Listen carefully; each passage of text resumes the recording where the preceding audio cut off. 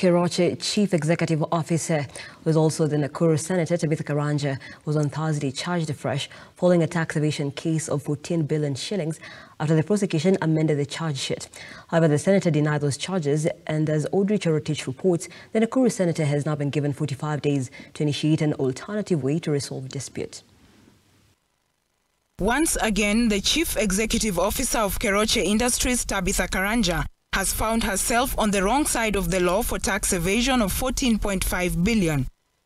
Karanja, who denied the charges against her, has asked the court to allow her to settle the dispute she has with the Kenya Revenue Authority in an out-of-court settlement. Instructions from the commissioner are that Irene Muthe, a KRA official, told the court that there were no documents indicating that Keroche's company needed to settle the dispute outside the court because Keroche would be required to inform the commissioner in writing under the Tax Procedure Act. My instructions from the commissioner are that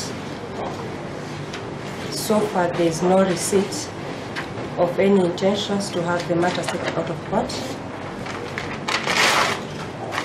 in line with Section 109 of the Tax Procedures Act. According to KRA, the Keroche company did not honor its payments amounting to 30.3 million.